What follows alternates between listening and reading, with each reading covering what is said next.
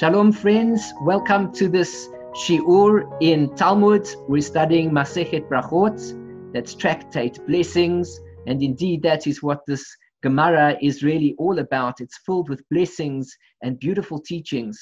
I'm Eliyahu Shir, coming to you from Chesed Ve'emet. You can find my site on www.lovingkindness.co, and feel free to be in touch with me about any questions that you have in Torah and the subject that we're learning. Any comments, please feel free to be in touch.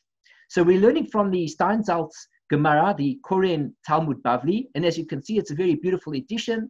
We have in front of us the original text as it appears, as you see in the middle of the page, as well as some notes and biographies, halacha, pictures, photographs, illustrations, and so on and so forth. And all of this helps us to learn the material so that we can really master it much better. Please feel free to follow along on the translation on the side.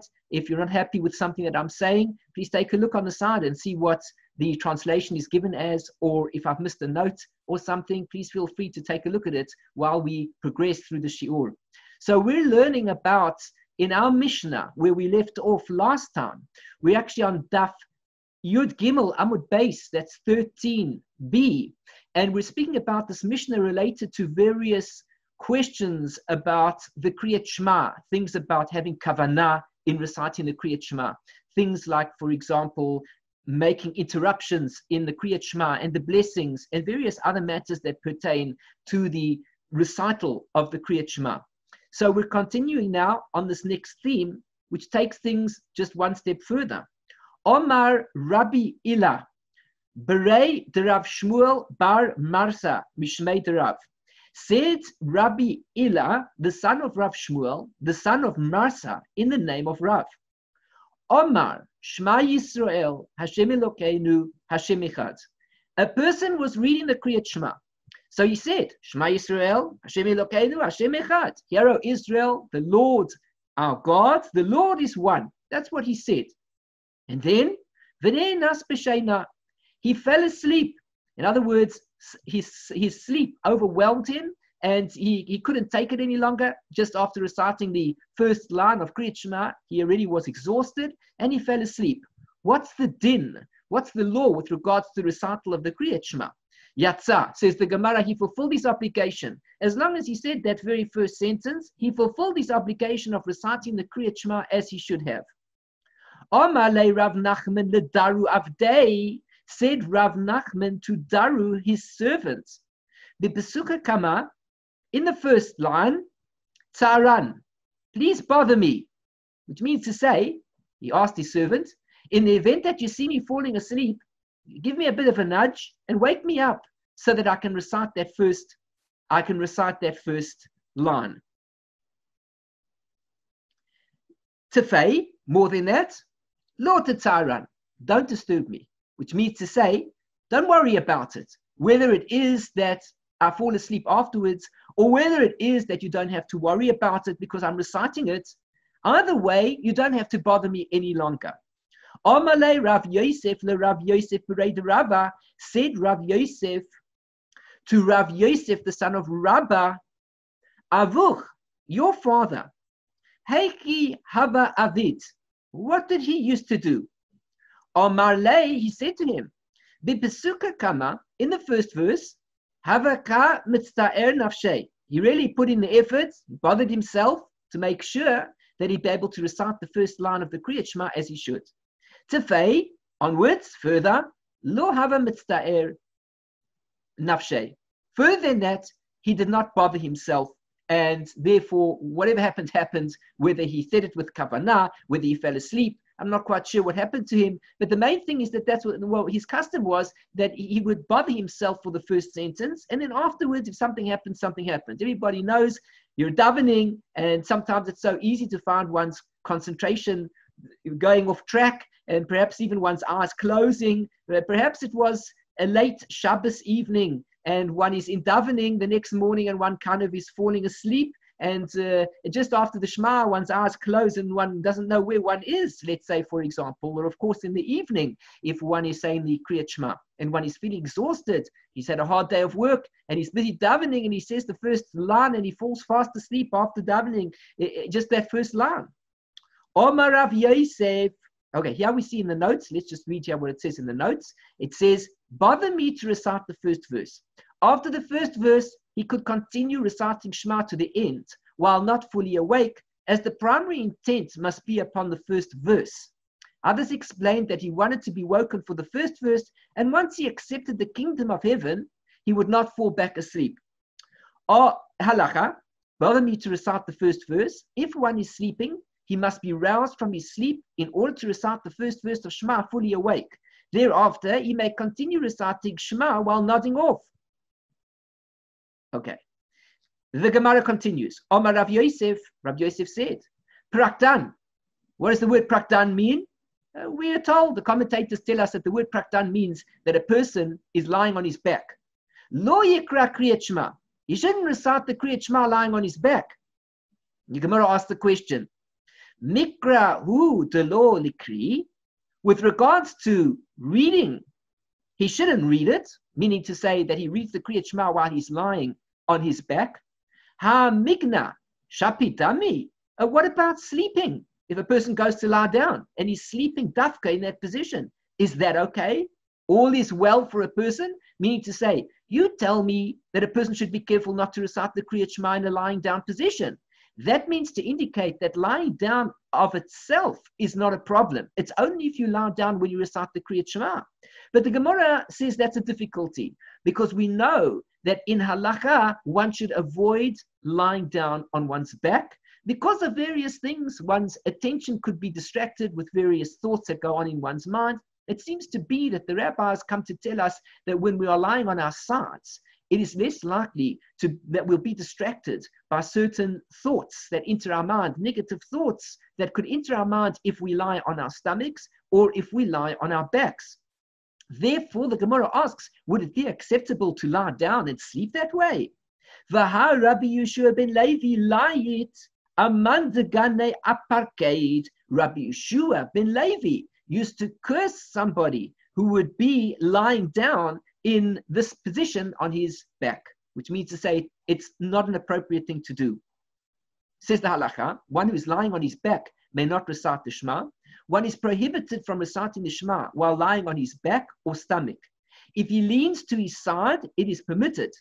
According to the Shulchan Aruch, if it is not extremely burdensome, one should sit up. The Ramah disagrees and is lenient.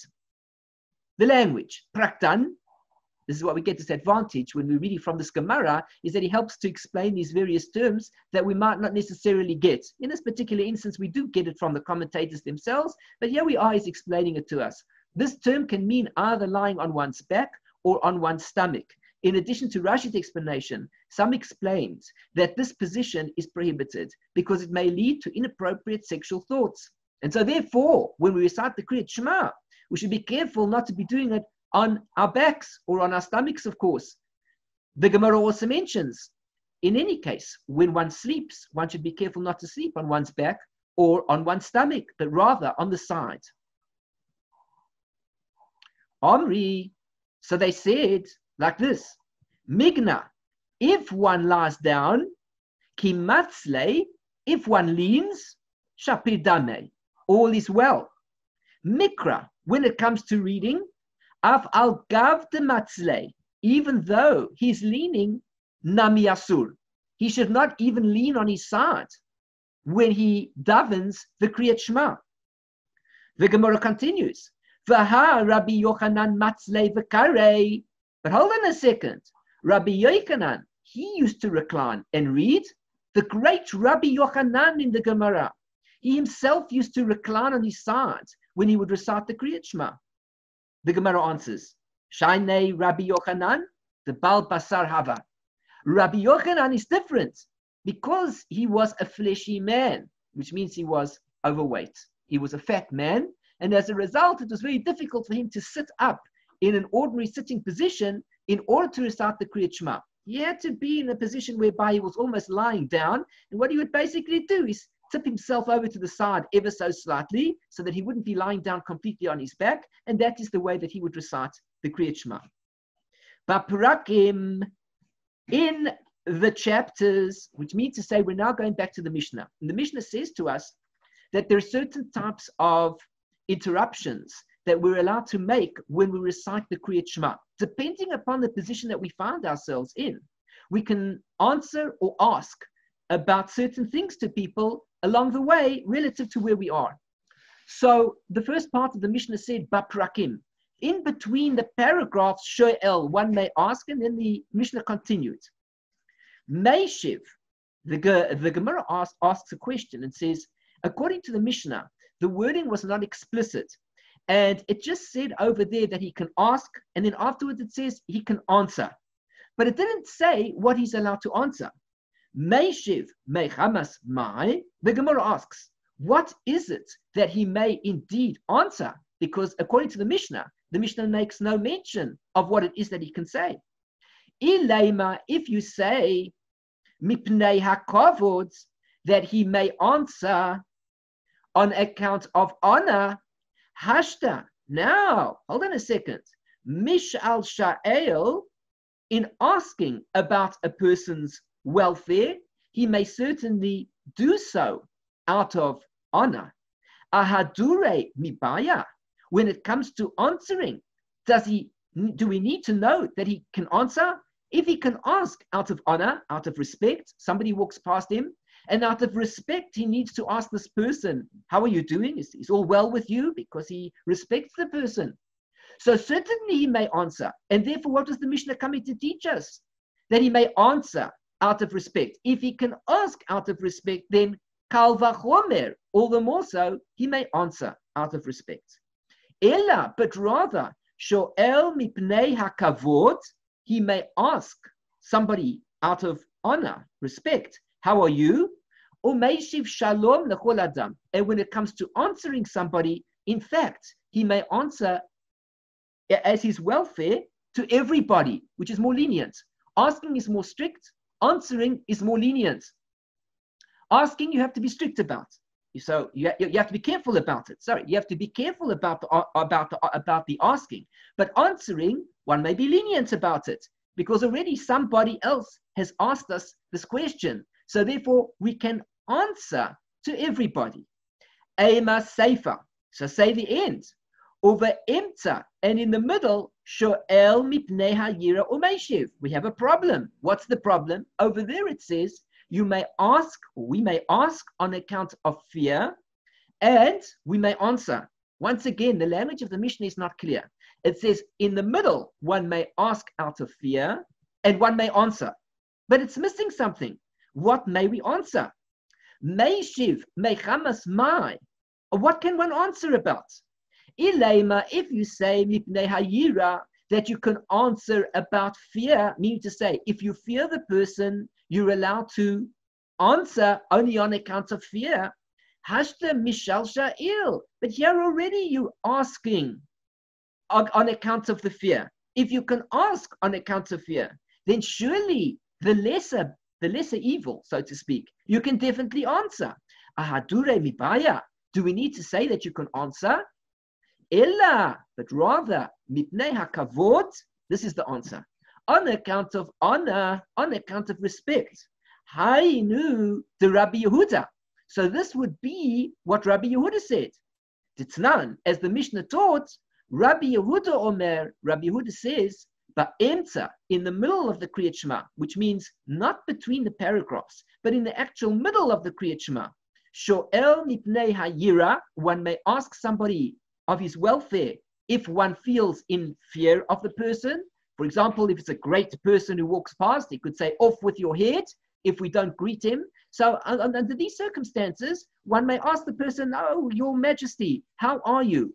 Umeishiv mipnei hakavod. And one may answer not on account of yira, but rather one may answer on account of only of honor, of respect. You may only answer on account of respect.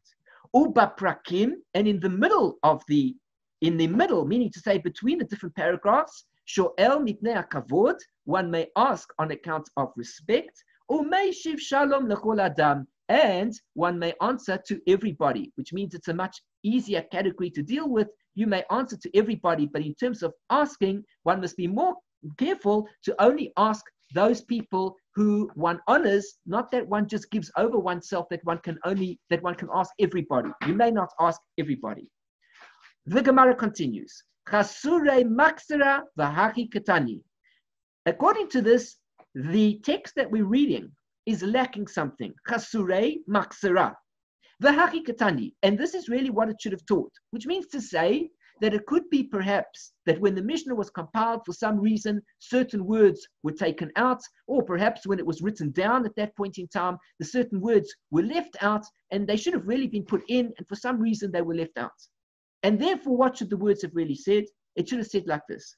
Ba'parakim, in between the paragraphs, Sho'el mipnei hakavod, one may ask on account of honor, respect, meaning to say that one gives honor to a person, and therefore you can ask them, how are you doing? Ve'ein tzarich lomar shehu meishiv, and you don't even have to say that of course you can answer. Ube'emtza, and in the middle of the Shema, which means when one is in the actual middle between sentences, sho'el mipnei hayira, one may ask on account of fear, which means to say it's a harder section, it's a harder part to deal with. If you're in the middle of the Kriyat Shema, so that's a part where you wouldn't want to make a hefsek, you wouldn't want to make a separation. Whereas between paragraphs, it's kind of more lenient because at least you finished the paragraph. So we say that you can ask a person how he's doing out of fear. Ve'ein tzarich lomar shehu meishiv. And of course, you don't have to say that you can answer out of fear. Of course, you can answer out of fear. If you could ask out of fear, you can certainly answer out of fear. Divrei Rabbi Meir. These are the words of Rabbi Meir. Rabbi Yehuda Omer. Rabbi Yehuda says, Ba'emtza, in the middle, Sho'el mipnei hayira, one may ask on account of, meaning to say, this is his opinion, Rabbi Yehuda is saying, in the middle, one may ask mipnei hayira, on account of fear, but not on account of kavod. Or meishiv mipnei kavod. And according to Rabbi Yehuda, it's not meishiv to everybody, but rather it is meishiv mipnei kavod. One may only answer on account of honor. If you have respect for somebody, but not necessarily yira, you don't fear the person, it's not as bad. So then we say you may answer somebody on account of honor. Uba prakim, and during the Shema, between the different paragraphs, sho'el mipnei kavod, one may ask somebody if one is respecting that person and wants to show them honor, umeishiv shalom l'chol adam, and according to Rabbi Yehuda, one may answer of one's welfare to everybody who asks. Let us see this inside here, the background. Chasurei maksera, this method of explanation where we say the Mishnah is incomplete, is often found in the Gemara. However, generally speaking, it does not suggest an actual emendation of the text of the Mishnah. The addition introduced by the Gemara is a necessary elaboration upon that which is written in the Mishnah, which is insufficiently clear in its current form. The addition provides the necessary clarification. Ve'ein tzarich lomar, and needless to say, the addition of the words, and it goes without saying, resolves the difficulty raised in the Gemara by inference. Obviously, if one may initiate a greeting, one may respond. Why did the Mishnah write both? By inserting the phrase, and it goes without saying, it is clear that the Mishnah was also aware of the relationship between greeting and response, and there is no difficulty. Let us continue. Tanya Namihachi, it was also taught in a Braita the following, which means to say we're going to learn a similar type of teaching, or perhaps exactly the same teaching, in another Braita. What did it say? Hakeirei et Shema, upaga bo rabo. A person was reading the Kriyat Shema, and he encountered his teacher, or gadol heimenu, or somebody who is greater than he is. Baprakim, when he finds himself between paragraphs, Baprakim, during the paragraphs, meaning from one paragraph to the next, Sho'el mipnei kavod, he may ask a person how he's doing if he wants to be showing his respect. The person is due, respect is due to this person. One may even stop reciting the Kriyat Shema, turn to the person and say, how are you? Ve'ein tzarich lomar, and you don't have to say, that's an expression that we just learned above. Shehu Meishiv. Of course he can answer. If he's allowed to ask, then for sure he can answer. Or Ba'emtza, and in the middle, which means he's in the middle of the paragraph itself. Sho'el mitnei hayira. He may only ask when it comes to matters of fear. He fears for his life, something could happen. Then he may ask directly to this person, how are you? But he cannot ask out of kavod, but he can ask out of yira. V'ein tzarich lomar, and it's not necessary to say that certainly shehu meishiv, if the person who he's due to give fear to, that he has fear to this person, that he can ask him how he's doing, then for sure if the person himself asks him how he's doing, he may certainly answer. Divrei Rabbi Meir, these are the words of Rabbi Meir.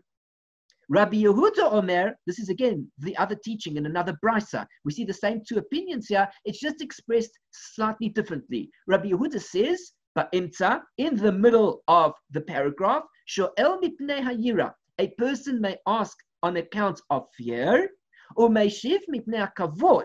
But according to Rabbi Yehuda, he may not just answer. He may not answer only somebody on account of fear. He may even answer somebody on account of respect, of kavod, of honor. Or prakim, if a person finds himself in the middle of a paragraph, according to Rabbi Yehuda, sho'el mipnei kavod, he may ask the person how he's doing if he wants to show honor to this person, or meishiv shalom lechol adam. And the truth of the matter is, it's not just that he can answer this person, but he can even answer other people as well. He can answer everybody on how he is doing. Somebody asks him, how are you doing? He may answer, I'm doing okay, and he may answer this to everybody. Let us continue. Ba'aminei achai, Tana devei Rabbi Chia me Rabbi Chia.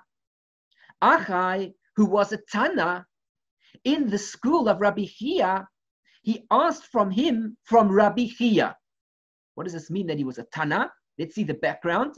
Even though writing the oral law, the oral Torah, was permitted, most of it was not recorded. Some say that the Mishnah itself was not written at the time of its redaction. Therefore, many rabbinic statements, such as the Tosefta and other Berachot, were preserved and transmitted orally. Each sage was expected to commit the entire Mishnah, as well as a significant amount of other Tanaitic statements to memory. However, complete mastery of all these sources was the province of the Tanaim, experts at memorization, who memorized massive amounts of material and were capable of reciting it on demand.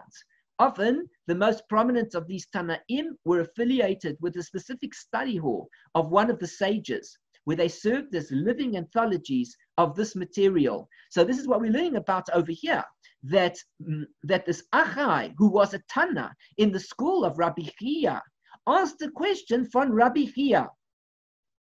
Let's take a look at the notes here. Despite the fact that these Tanaim were extremely well versed in the Mishnah and Berachot, they often understood them on a superficial level and rarely examined them critically. Therefore, these analytical dilemmas raised by these two Tanaim cited in the Gemara. Therefore, these analytical dilemmas raised by these two Tanaim are cited in the Gemara. Others explain that these two dilemmas were cited together by the Gemara because in both cases, the one who raised the dilemma receives an answer more lenient than either of the options raised. So this is what's going on. We must imagine that even though it is that he was a very great man, there were still various dilemmas. And even though he himself was a great Tana, he went up to his Rebbe, Rabbi Chia, and he asked him this question. The Hallel, when it comes to the recital of Hallel, today is Rosh Chodesh. Everybody knows on Rosh Chodesh we recite Hallel. And we know that there was Sukkot recently. Sukkot, we recited Hallel. Pesach, we also recite Hallel. So there are various occasions that we recite the Hallel, a very special prayer dealing with praise to Hashem. Over Megillah, and reciting the Megillah. Everybody knows, coming up to Purim, not so long to go. And when we recite the Megillah, and when we recite this Hallel, Mahu sheyafsik. What is the din? What is the law with regards to making an interruption? We've just been dealing with interruptions related to Kriyat Shema. Inside the paragraph, between the paragraphs, what type of thing can you answer? What type of thing can't you answer? And so on. Now, this particular Tana asks from Rabbi Chia, Rebbe, can you please tell me, What is the din with regards to the recital of Hallel and the Megillah in terms of making interruptions? Amrinan kal vachomer. We say a kal vachomer. Kal vachomer, one of those special ways of studying the Gemara. A kal vachomer is a lenient and strict, which means to say we learn out one opinion from the other opinion. If in the one case this and this happens, then certainly in the other case, which is going to be a more lenient case, we can definitely apply the same principle. This is a kal vachomer. We can learn out an easy case really from a more stringent case. If in the more stringent case such a thing was permitted, it would certainly be permitted in the more lenient case. Kal vachomer. What is the kal vachomer? Kriyat Shema, the oraisa posek. When it came to the recital of the Kriyat Shema, isn't it true that the Kriyat Shema is a mitzvah deoraisa? It is a Torah mitzvah to recite the Kriyat Shema. And the rabbis already told us, as we've learned in this Gemara, posek, a person may make a hefsek. Therefore, Hallel de Rabbanan mibaya. When it comes to Hallel, which is really a mitzvah de Rabbanan, it doesn't say anywhere in the Torah any mitzvah to recite Hallel. Nowhere does it say when it comes to Sukkot, and you shall recite the Hallel. Yes, it says you shall take the etrog and the lulav and you shall shake them and you shall sit in Sukkot. Fine, it says all those things, but it doesn't tell us anything about reciting Hallel. Also, the mitzvah of reading the Megillah on Purim, there is no such a mitzvah in the Torah. Can anybody point out a mitzvah of reciting the Megillah on Purim? If you look into the Chumash, does it say somewhere there we need to recite the Megillah? Now, if it is that we can make a hefsek when it comes to a Torah mitzvah, surely we would be allowed to make a hefsek when it comes to a rabbinical prayer of sorts. Or Dilma, or perhaps the Gemara says, Pirsume Nisa Adif. Perhaps the publicity of the miracle is stronger than the Torah mitzvah, which means to say, when we recite Hallel, the whole idea of the Hallel is acknowledging the miracles that God did for us, or the special things that God did for us, taking us out of Egypt. We eat matzah on Pesach, and taking us out of Egypt, so we sit in the sukkah for those days, for that week, and so on and so forth. We see that perhaps it's about publicizing the miracle that occurred when it came to Purim. When it comes to Purim, we know that another miracle occurred, and the Jewish people were saved from the wicked Haman, who was out to destroy the Jewish people. And therefore, when we make a comparison between the miracle of Purim and the recital of the Kriyat Shema, which is a Torah mitzvah, maybe we can still make a fair comparison. The comparison is that with regards to the recital of the Hallel, or with regards to the recital of the Megillah, since we are doing it as a mitzvah to publicize the miracle, perhaps in fact it is no less than the mitzvah, the Torah mitzvah of making interruptions with regards to Kriyat Shema. So the argument saying with Kriyat Shema you may make certain interruptions, kal vachomer, you can make the interruptions in Hallel and the Megillah, is not necessarily true, because perhaps we're more strict when it comes to Pirsume Nisa, the miracle, the publicity of the miracle, publicizing the miracle. Omalei, he said to him, Rabbi Chia answers back to the Tana, posek, he may make an interruption, ve'en bekach klum, and he doesn't have to worry about it at all. Very interesting halacha. We know, of course, anybody who goes to shul on Purim and the Megillah is being read, the first thing that the Gabbai of the Beis Knesset says before the Megillah is read, he tells everybody, please listen here. Do not make a sound except for the clapping and the making noise for reciting Haman's name, which is done in the spirit of the Purim. Nevertheless, don't make any interruption whatsoever. From the time that the Baal Koreh begins to read the Megillah, don't make any interruption until he's finished altogether. Yet, according to the Gemara over here, he said, posek, he may indeed make a separation, an interruption, ve'en bekach klum, and you don't have to worry about it all. We'll see in a minute exactly what could he be referring to. Omar Rabba said, Yamim shehayochid gomer bahen es Hallel, days on which the individual finishes on them the whole Hallel, which means to say there are different days that we recite Hallel. On Rosh Chodesh, we recite Hallel. On Sukkot, we recite Hallel. On Pesach, we recite Hallel. But the Hallel that we recite on these various days is not the same Hallel. On Rosh Chodesh, there are certain paragraphs that we skip. On Pesach, except for the first day, on all the other days, we skip paragraphs. On Sukkot, we recite all the Hallel. Says the Gemara, on those days where the individual must complete the whole Hallel, ben perek le perek posek, then between each paragraph, he may make an interruption, be'emtza perek eino posek. If he is in the middle of the particular paragraph that he's reading, don't make an interruption. And on those days in which the individual does not complete the Hallel, which means he doesn't recite all the paragraphs of the Hallel, even if he finds himself in the middle of the chapter, he may make an interruption. Of course, we would need an introduction to understand exactly what he's talking about over here. Certainly, according to the opinion, the Psak Halacha, according to the Rambam, who rules over here, as we're going to see in a minute, we'll take a look at the notes, is that in actual fact, there are many opinions, the Rambam, of course, standing out prominently, who say that when it comes to the recital of the bracha for the Hallel, that if one is going to be doing the entire Hallel with all the paragraphs, one should recite the bracha. However, if one does not recite all the paragraphs, one should not recite the bracha. Well, of course, that explains everything. If you're not going to recite the bracha, then there would be no such thing as a formal interruption of sorts, and that would be on an occasion where we wouldn't be reciting all the paragraphs of the Hallel, and therefore one could make an interruption. However, on the other days, when we would do the entire Hallel, on those days we would make a bracha, and therefore if we would make an interruption, we would make an interruption proper for the bracha, which would create a problem. So therefore, in that instance, we would be allowed to interrupt, but only between paragraphs, not within the paragraph itself. Inni, says the Gemara, is that so?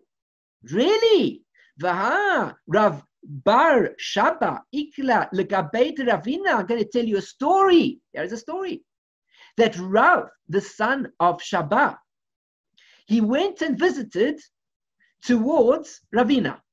Rav Bar Shaba went to visit towards Ravina. And it happened to be on those days when the individual completes, that the individual does not complete the Hallel. And Ravina did not make an interruption for him. What do I learn from this? According to the story, and stories are very important, the story tells us what's happening, what we have to do, practically speaking. We have to see, how does the rabbi behave? What are people doing? What's the practical thing? So he goes to this rabbi, and while he's there, it was a day, clearly, that one doesn't have to do all the paragraphs of the Hallel. So he went up to Ravina while Ravina was reciting Hallel. He interrupted him, and Ravina didn't respond to him. That's a clear signal that one shouldn't make an interruption even on those days. The Gemara answers, Shaini, Rav Bar Shaba. Rav Bar Shaba was different. Because he wasn't considered anything bar Ravina. Ravina didn't think much of Rav Bar Shaba, and he didn't feel he had to make an interruption for him. And so therefore he didn't make the interruption. And therefore it's not a good example to give as to whether or not we're allowed to make an interruption during the time when we recite the Hallel and we're not completing it. Let us take a look at this note over here. Days when the individual completes the entire Hallel, Yamim she'ayachid gomer b'hem et Hallel. The days on which Hallel is recited are divided into two categories. Days when reciting Hallel is a rabbinic ordinance. The first day of Passover, 2 days in the diaspora, Shavuot, Sukkot, and Chanukah. And days when reciting Hallel is merely a custom. The remaining days of Passover and the new moon. On those days when reciting Hallel is merely a custom, an abridged version of Hallel is recited, with regards to those days, there are differing opinions among the authorities as to whether or not the congregation, as opposed to an individual, recites the entire Hallel, and whether or not one recites a blessing over the abridged version of Hallel. The Gemara continues. Boe mine ashian tana devei Rabbi Ami me Rabbi Ami. Ashian, who was a Tana of the school of Rabbi Ami, asked from Rabbi Ami. Another story about a student who was a Tana, who asked his Rebbe a question. Because as we said before, even though he himself was a Tana, doesn't necessarily mean to say that he knew all the answers. So he asked this question. Hasharoi batanis, a person who is busy fasting, mahu sheyitom. What is the din with regards to what it would be that he'd be allowed to taste? Achila, meaning to say, would it be permissible for a person to taste something? A person is fasting. Is it permissible for him to taste something on his fast day? Is tasting considered to be a problem of eating, or is tasting not a problem of eating and he is still considered to be fasting? Achila ushtiya kabel alei v'haleika. When we speak about his fast, we speak about eating and drinking. That is what he accepted upon himself. V'haleika. But here he's not eating and he's not drinking. Or dilma, or perhaps hana'a kabel alei.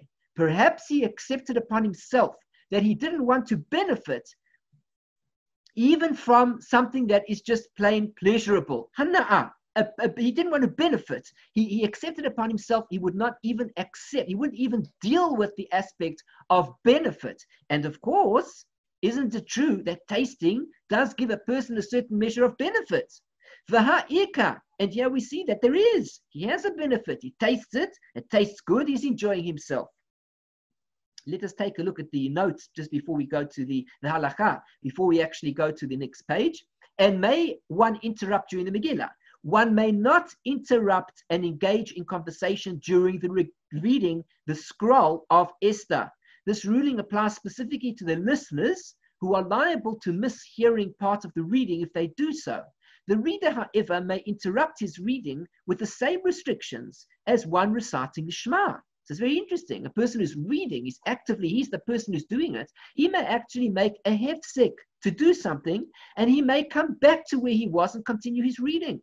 But those who are listening may not make a hefsek, and the biggest reason being that the reader of the Megillah is going to read at quite a pace.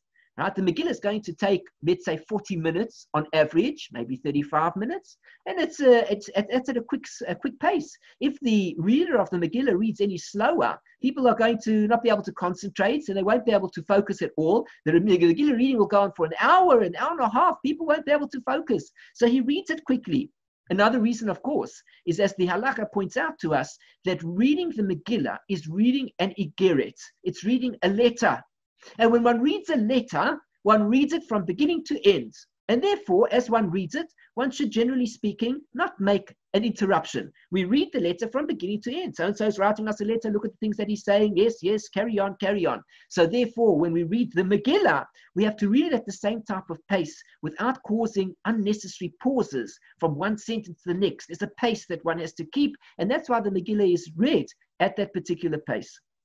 Nevertheless, if the reader needs to take a hefsek, he needs to make an interruption for some reason, he is allowed to. But those who are listening may not. Why? Because if they do, that moment or two that they're speaking to somebody else, how are you? Yeah, I'm fine. He's already missed 2 lines of the Megillah. And of course, he can't make it up. And the mitzvah is he has to hear every single word of the Megillah in order to fulfill his obligation. Interruption in Hallel. Hafsaka b'Hallel. On days when one recites the entire Hallel, the same restrictions apply with regard to interruptions as one reciting Shema. On days when one does not recite the entire Hallel, one may interrupt due to respect and respond with a greeting to any person, even in the middle of a paragraph which relates to exactly what we said before. So we continue over here. The question is being asked with regards to fasting. What is the din? What is the law with regards to tasting food? Is it considered that he's actually eating, and therefore it's forbidden because he made it he made a stipulation basically when he said he's fasting. It was not to eat or drink, and here he is. Maybe here he is. He's tasting, but he's not effectively eating the food. Or perhaps we should say that when he says, "I'm not going to eat anything. I'm going to fast." Fasting is also included within this idea of even tasting, because I don't want any physical food, drink, pleasure of any kind. Omalei, Rabbi Ami said to him, To'em, he may taste, ve'ein bekach klum, and there's no problem in it. There's no problem with this fellow tasting, because tasting is not considered to be eating. Tanya namihachi, and it was taught also in the Brisa, which means to say it was also taught the same type of teaching somewhere else. That had different Brisas, a different Brita. One school in one Brita said such and such, another school said another thing, but the teaching is the same. So we want to bring all the teachings in so that people can see that the law is standard, it's constant. Mitemet eino tu'una bracha. The din is that when a person tastes something, he does not require a blessing on it. If one is tasting the soup, one is a cook, he's a chef, and he's busy preparing the soup, so he gives it a little bit of a taste on his tongue. He doesn't have to make a blessing when he just puts it on his tongue to taste, but just a little bit on the spoon, just goes just a little bit on his tongue. This is okay. He doesn't need to make a bracha. How come? Because he's not really eating, and therefore he doesn't benefit in the sense of gaining benefit from food. Rather, it's simply just a taste on his tongue to see whether the food has been correctly prepared. Vasharoi b'ta'anit, and the person who is immersed in his fast, to'aim, he may taste, same category, v'ein bekach klum, and there's no problem with that. There's no problem with his tasting. It's the same category of a person who's preparing food, and when he eats it to taste it, to see if the food is all right, he's not really eating the food to eat it for the nourishment. He's only tasting it to get an idea if the food is ready. Ad kama. The Gemara asks, when we speak about taste, we need measurement. What's considered to be tasting? If I take a full spoon, is that considered tasting? Is it a teaspoon? What about just a drop on the tongue? What about the full tablespoon? How much is considered to be in the category of tasting? Rabbi Ami for Rabbi Asi ta'amei adshi or reviata. So Rabbi Ami and Rabbi Asi, when they would fast, according to the note over here, they would taste up until the measurement of a revi'it. A revi'it means a quarter of a log, which means a certain type of a measurement, which we'll discuss in a minute. And to that degree, they were prepared to have something in the realm of tasting, not to be transgressing over the fact that they were involved in fasting. Let us just take a look at this note here. A quarter of a log, revi'it, a unit of liquid volume, which serves as the standard unit of measurement in certain matters. For example, a quarter of a log is the minimum amount of wine over which kiddush may be recited. The amount of wine which a Nazarite is flogged for drinking, and the minimum amount of certain foods for whose transfer from one domain to another one is liable on Shabbat. A quarter of a log of blood from a corpse imparts ritual impurity. In contemporary terms, the exact amount of a log is subject to dispute among authorities, with opinions ranging from 60 to 120 cubic centimeters. Omar Rav said, the Gemara continues, we finished with that section of tasting, we finished with the section of the Hallel, we finished with the section of the Megillah, the interruptions. We go to the next section. Omar Rav said, Kol hanesein shalom lachaberu. Speaking about greeting each other, as we did say before, although we're not dealing with the subject of the Kriyat Shema any longer, Kodem she'itpalel. A person went to greet his fellow before he davened, which means to say he was davening the Shemona Esrei, of course. He's going to go and daven in shul.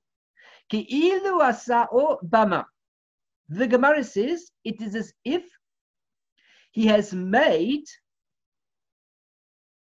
it's as if he has made him into a bama, which means an altar. He's built an altar from Well, as a result of greeting the person, it's as if he makes an altar. And when we serve Hashem, of course, we're not allowed to make altars today. There's only one altar, and that is the altar that exists in the Beis Hamikdash. We ourselves are not allowed to engage in making altars.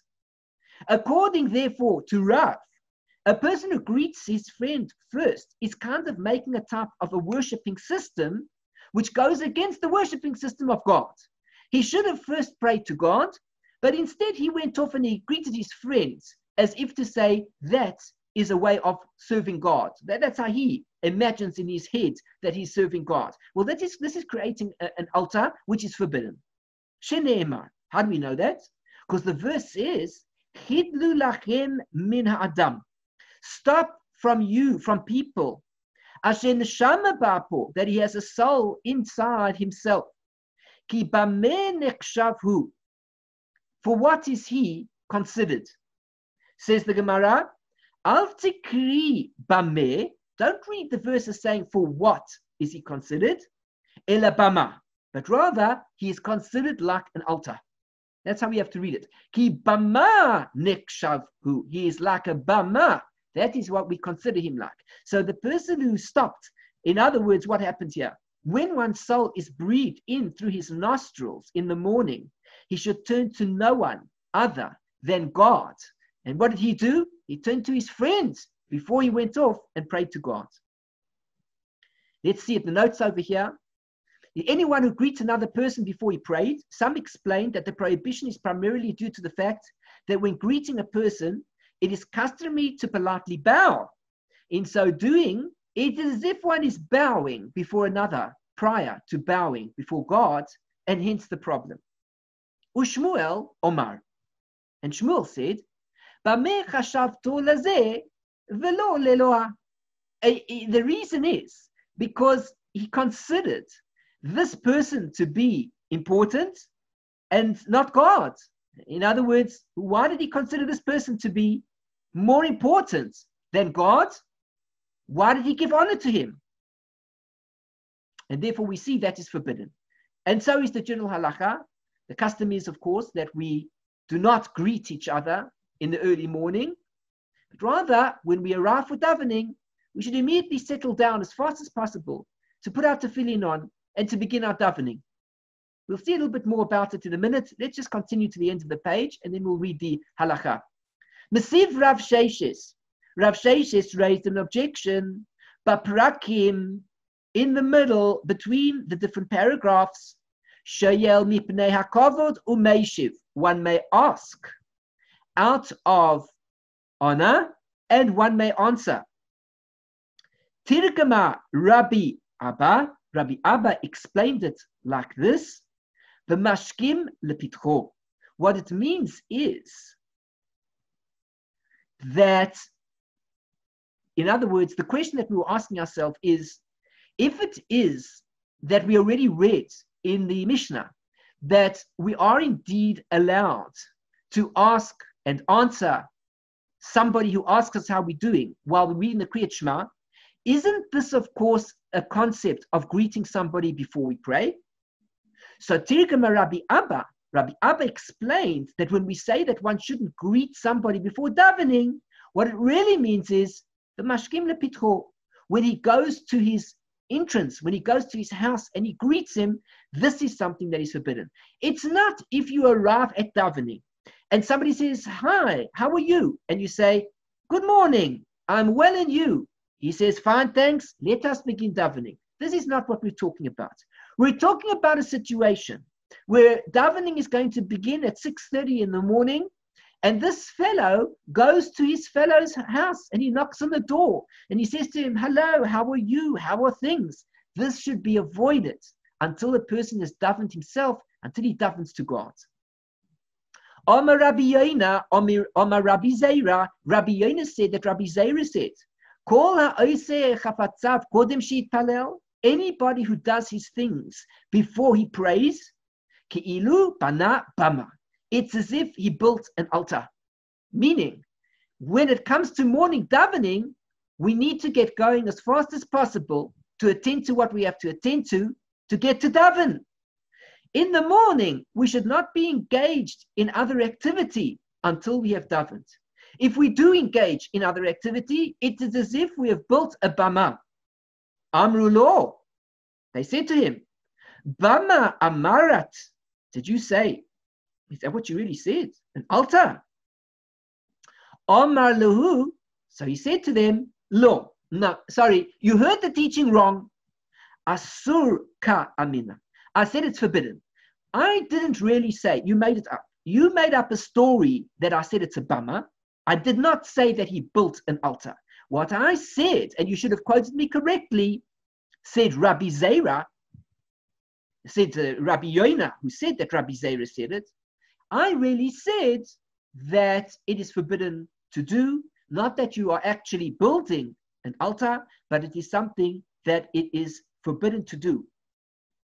V'kid Rav Idi bar Avin, and V'kid Rav Idi bar Avin, this is like Rav Idi, the son of Avin. To Omar Rav Idi bar Avin, Omar Rav Yitzchak bar Ashian, that Rav Idi, the son of Avin, said that Rav Yitzchak, the son of Ashian, said, Asur lo la'adam la'asais chafatzav kodem she'itpalel. It is forbidden for a person to do his own desires, his own things that he has to do before he prays. Shneimar, how do we know that? Because the verse says, Tzedek lefanav yahalech v'yasem lederech pa'amav. That tzedek, righteousness, shall go before him, and he shall place his steps on the way. He shall make his footsteps on a path. One should first pray and acknowledge the righteousness of his Creator, and only then should he set out on his way. For Omar Rav Idi bar Avin, Omar Rav Yitzchak bar Ashian, and Rav Idi, the son of Avin, said that Rav Yitzchak, the son of Ashian, said, Kol hamitpalel, anybody who davens, v'achakach yotzei laderech, and afterwards he goes off on a path, he goes off on his journey. Listen to this. A person davens, and then afterwards he goes off on his daily activity. Instead of what? Instead of dealing with his daily activity and then davening. If he behaves in this way, HaKadosh Baruch Hu oseh lo chapatzav. It's not only that the pasuk is referring to the way that a person should go about things, but more. HaKadosh Baruch Hu does for him his needs, which means when we daven as our first priority in the morning, and then we tackle the day and the challenges that we encounter, God helps us through those encounters and challenges. Shneimar, how do we know that? Because the verse says, Tzedek lefanav yalech, he goes and he puts the righteousness in front of him, v'yasem lederech pa'amav, and God places his steps in front of him. God will set righteousness before him and satisfy all his wishes when he sets out on his way. So this pasuk is telling us two things. One is telling us the way that we should behave, and two, it's telling us when we behave in that way, that God actually sets about our direction for our day's activities, and he helps us through them. Therefore, the first thing that we need to do earliest in the morning is to daven to Hashem. We can just think about that for a moment.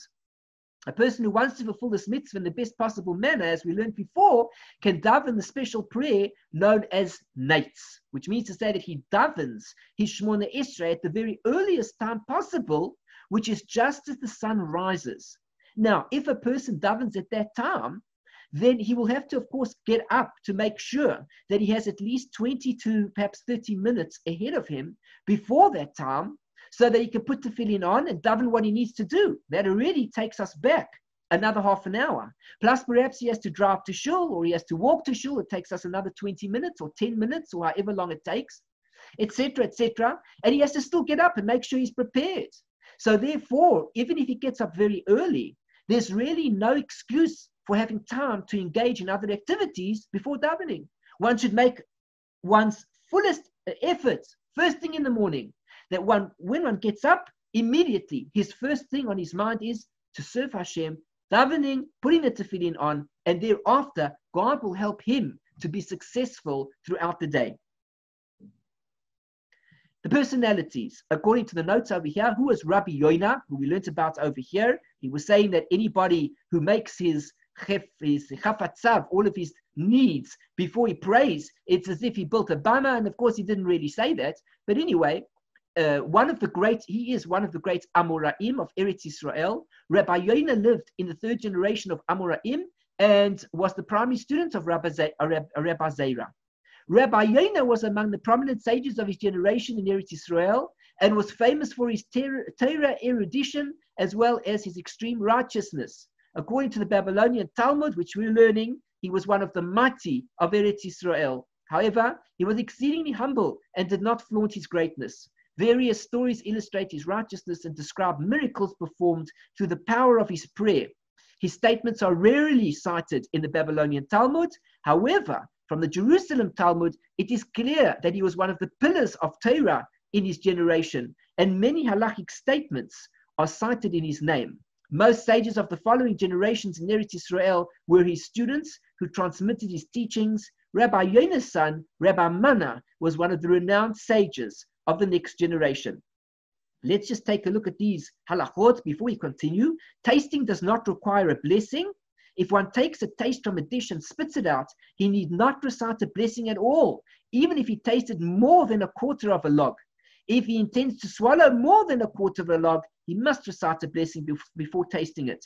If he intends to swallow less than a quarter of a log, some say that he need not recite a blessing, while others say that he does.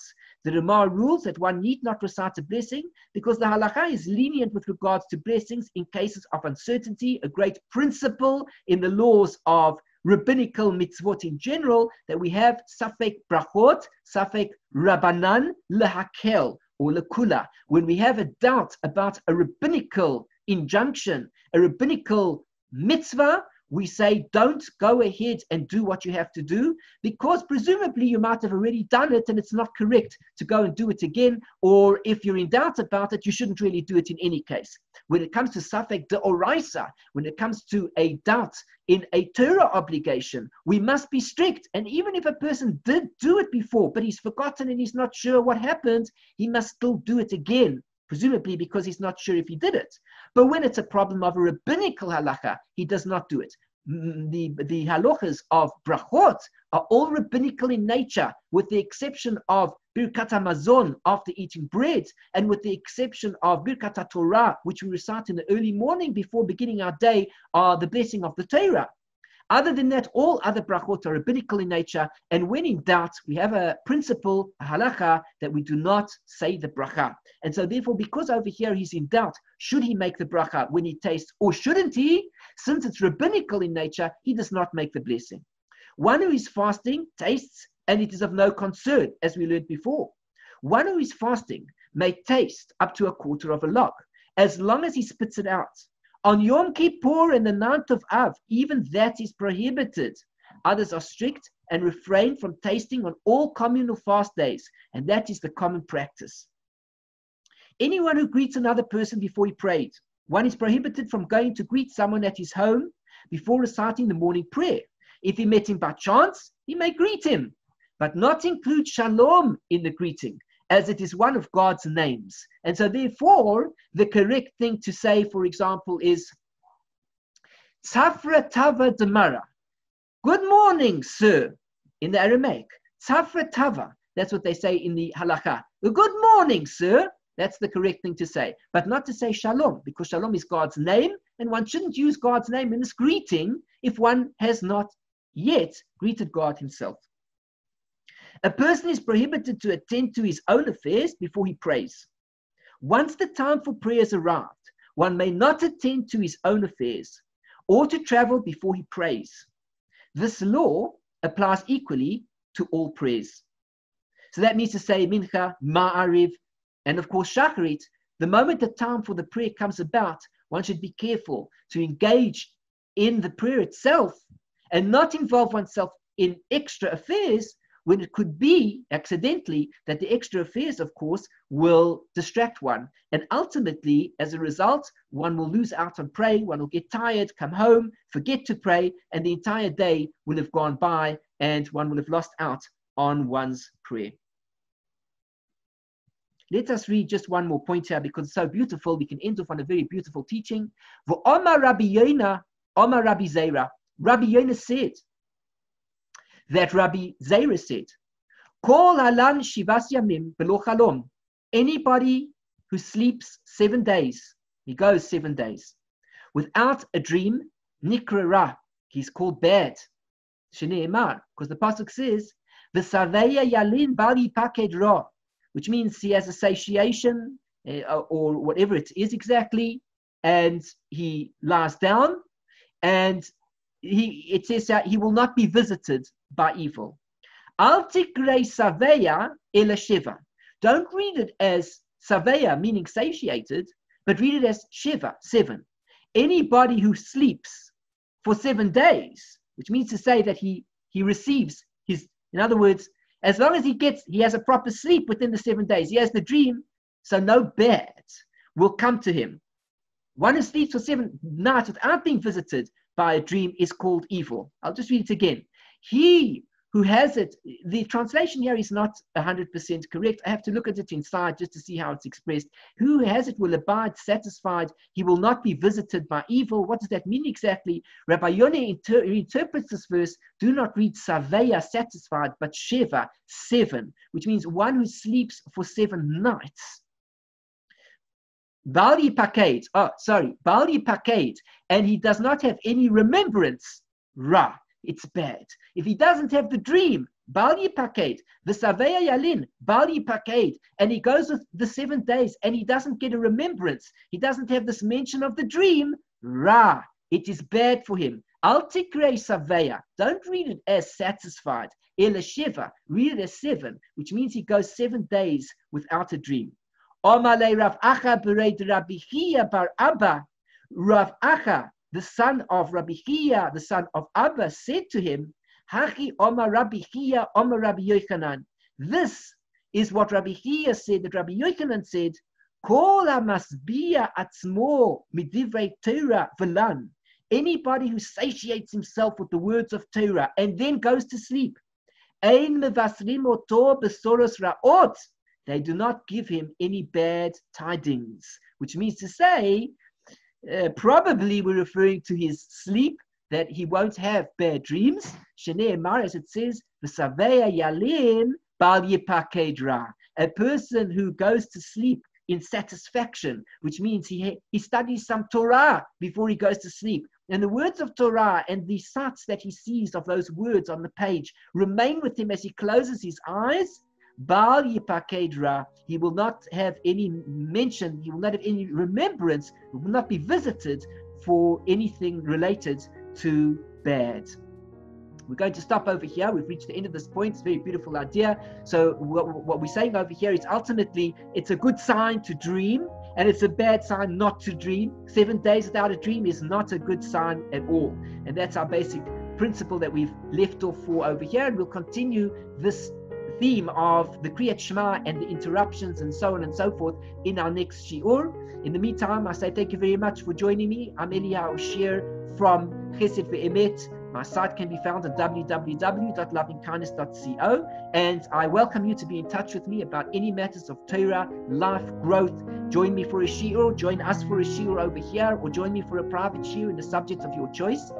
If you've enjoyed the shiur, please like my video by clicking on the thumbs up button underneath the video, and please subscribe to my channel, click on the bell button and be notified of future shiurim. If you have any comments that you'd like to make, preferably good comments, praise, in enjoyment, that you've enjoyed the shiur, something positive, please do share it in the comment section. Tell me what you're up to, tell me what you're learning, what are you getting out of these shiurim. Ask me a question, let's discuss it in the comment section below. I'd be delighted to discuss it with you. Of course, if you have gained from these shiurim and you want to become a part of some of the activities that we're involved in, please also go to my website and become a member of Chesed Ve'emet by making a contribution each month to helping us so that we can provide more of these videos and to be able to share more Torah without having to worry about how to earn the income in order to be able to offer these shiurim as we do at this point in time. They're all offered at no cost to anybody. So I thank you for joining me, and I look forward to another shiur with you in the near future, and feel free to be in touch. I wish you everything of the best. Shalom, shalom. Bye-bye.